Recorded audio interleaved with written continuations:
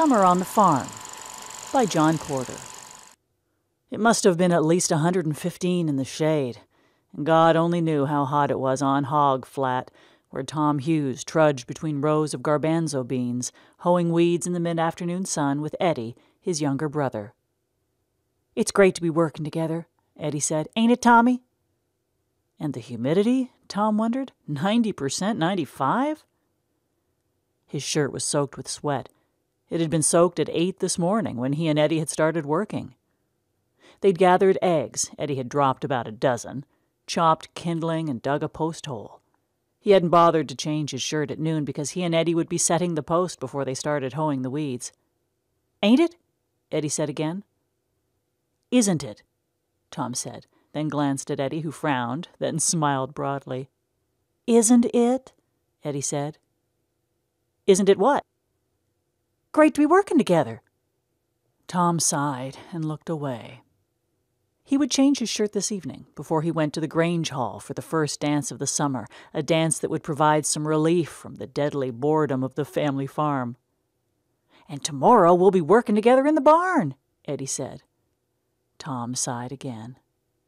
He'd be working in the barn, in the heat, in the humidity, and in the exasperating presence of his brother, who didn't know enough to be depressed by this insignificant life in a poverty-stricken, God-forsaken farm in the middle of nowhere. Eddie would stay on the farm. Where could he go? He was incapable of working for anyone else. Actually, he was incapable of working for their parents, but, as they had said, he would at least avoid hurting himself, with Tom's help. With my help, Tom thought bitterly, hoeing a nightshade, then a mustard weed. Well, it's going to end as soon as I can get off this farm and into some college. I'll study law, or medicine, or English literature. I'll become a lawyer, a doctor, or a professor, or maybe even the President of the United States, like William McKinley. We've just started a new century, and soon I'll start a new life. He glanced at Eddie, who was kneeling beside a garbanzo plant, brushing the leaves and smiling at them. "Eddie," Tom said sharply. Eddie looked at him. "These are real pretty, ain't they, Tommy?" Tom closed his eyes and remembered the talk he'd had with Pa earlier in the week. Sure enough, Pa had said, "Get yourself over to that Friday night dance if'n you wanna, but only after you and Eddie hoe them weeds in Hog Flat."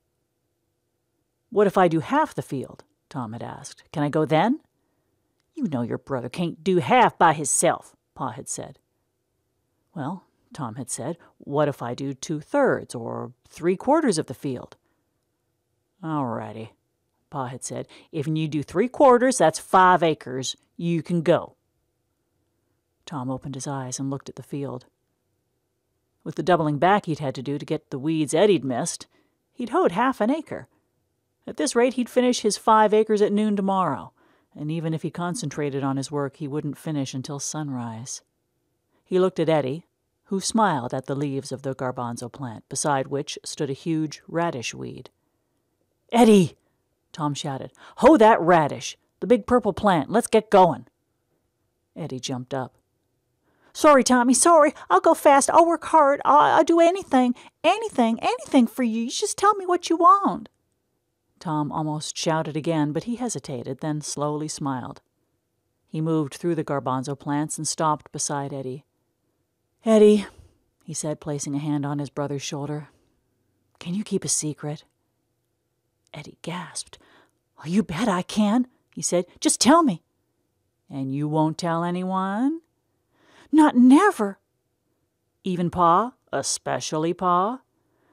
"Not nobody," Eddie said. "I promise." In the evening, Tom felt a warm breeze as he walked toward the bright lights and the lively fiddle music in the Grange Hall. He paused and tapped the toe of his left shoe on the sandy road. His florshimes, a gift he'd given himself after harvest last fall, were a little small now, but they still looked good, and he was willing to suffer some discomfort for the sake of fashion. He suffered some more discomfort when he rolled down the sleeves of his white dress shirt and buttoned them.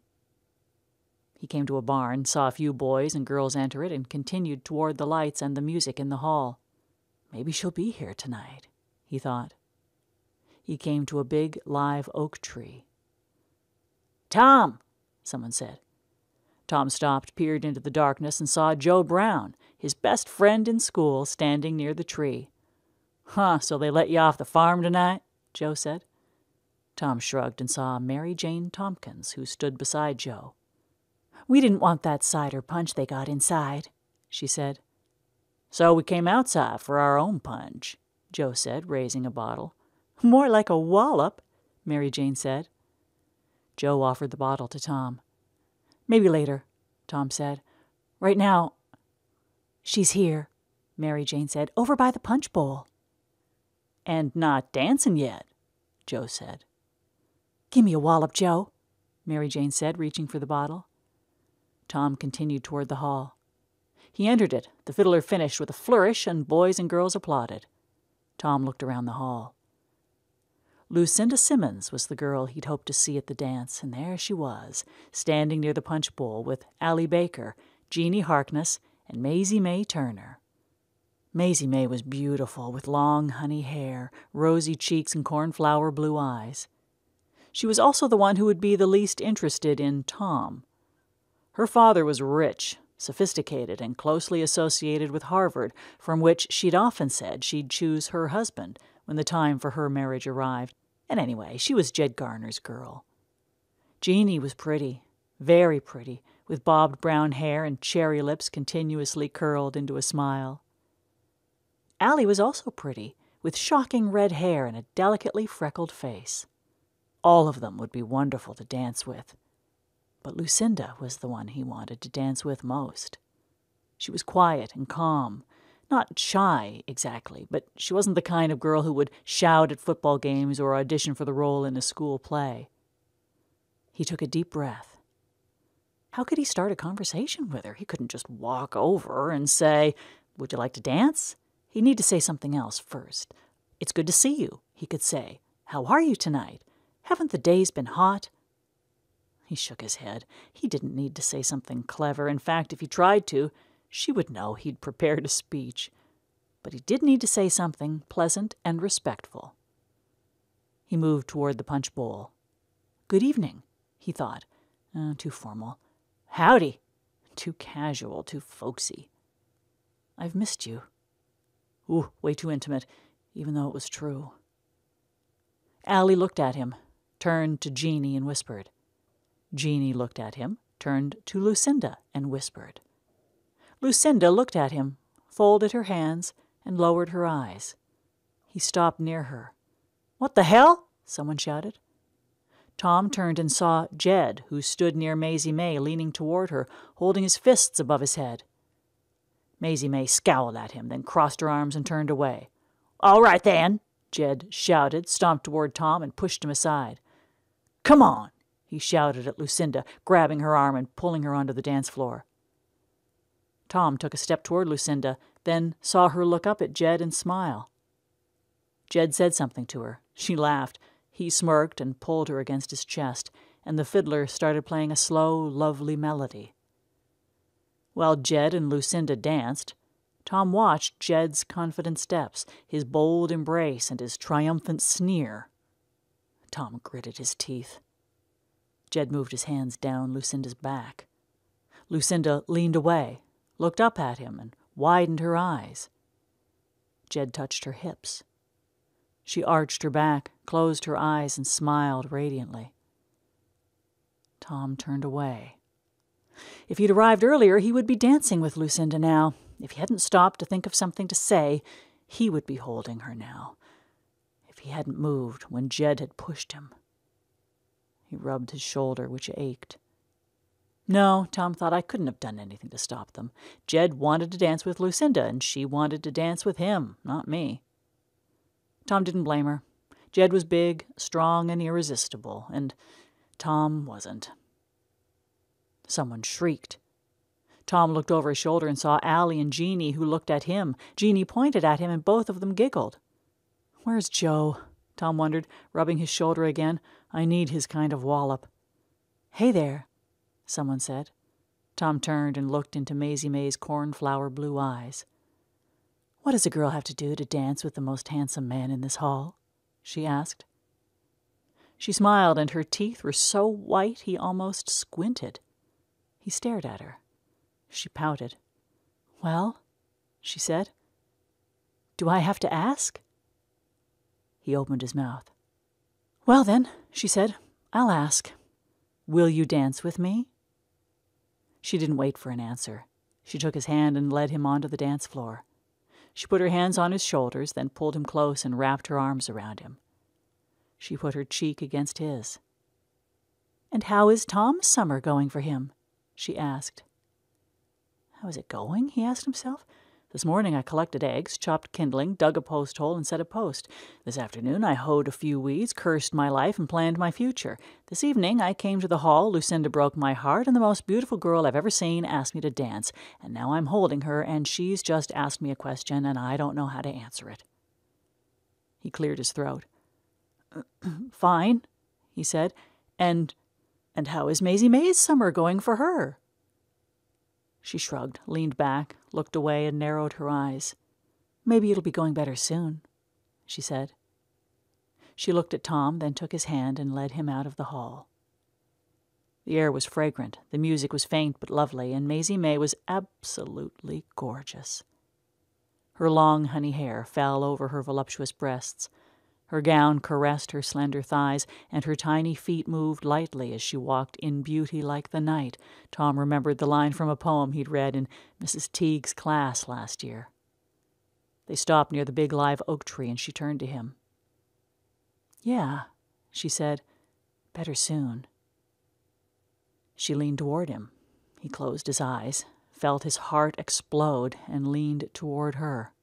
"Maisie May!" someone shouted. "Where the hell are you?" Tom opened his eyes. Maisie May leaned back, and they saw Jed stomp out of the hall. Maisie May touched Tom's lips with her finger, grabbed his hand, and pulled him around the tree. Jed stomped toward the tree, stopped and looked to his left and to his right. "Damn you!" he shouted. He stomped toward the barn. Maisie May giggled. "Let him stew in his own juices," she whispered. Tom glanced at her, and she smiled maliciously at him. He looked back at the barn and saw Jed stomp into it. "Yeah," Maisie May whispered. Tom glanced at her again, then looked back at the barn. Jed came out of it snorting. He threw up his hand. "To hell with you!" he shouted, then stomped toward the hall. "That'll teach him," Maisie May said. Tom looked at her. She clapped her hands. "Now," she said, "let's go to the barn, and things will be better than ever." She grabbed his hand, pulled him away from the tree, and took a step toward the barn. "Tommy!" someone shouted. Tom turned and saw Eddie and Pa. "Evening, miss." "Tom," Pa said. Tom slowly nodded. "I knowed there was doin's here tonight," Pa said, "and I didn't want to keep nobody from having a good old time."